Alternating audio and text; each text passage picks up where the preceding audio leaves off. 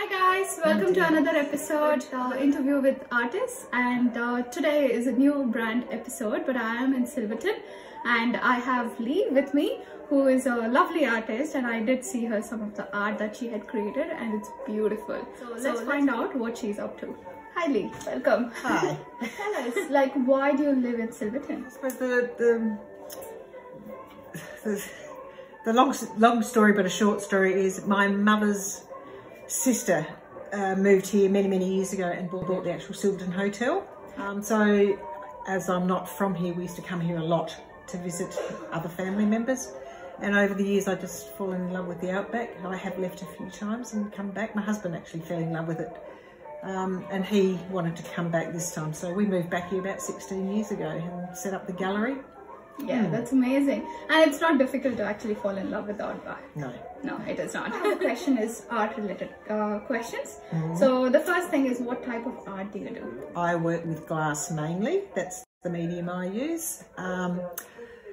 Yeah, I initially wanted to be an art teacher when I left school, but I changed my ideas when I saw everybody else in my class and thought, oh no, I couldn't do that. And I've tried various other forms. I haven't got the patience to paint. I get frustrated at the, I suppose, how slow it takes to get anywhere with it. Whereas glass, you can just cut and build, and it just appears a lot quicker. Oh, okay. Do you conduct classes even now?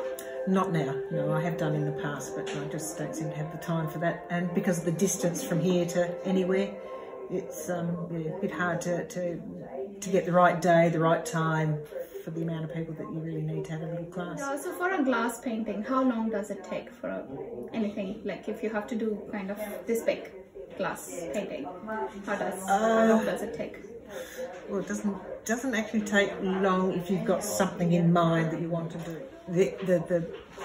The design is always the first piece that takes the longest, and then firing, because I also do warm glass work, which we're using kilns, so you've got to know the compatibility of your glass, how it expands and contracts, how to heat it without making it explode. Yeah.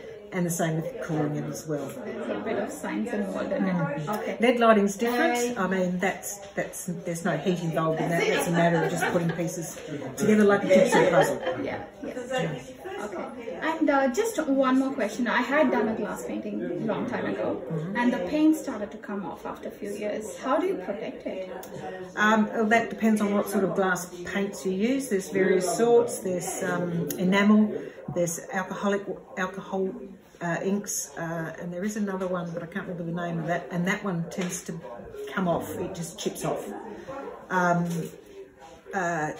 A lot of people do what you call capping. You put a sheet of clear glass over the top, or crushed glass, and that will fire on top of your paints, and that way they'll be protected and you can't scratch it off. That's a good tip then, yeah. So whoever your teacher wasn't very good. Yeah, that's true. Actually, I didn't have a teacher. I just learned it from YouTube.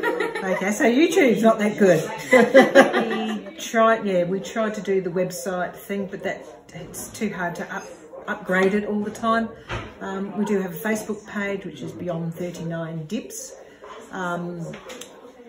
But otherwise, here in Silverton, we have lots of visitors every day. We're open 7 days a week. Okay. And that's, now's the time. Usually March to October is pretty good. Thank you so much. You're Thanks welcome. a lot for this quick interview. Thank you.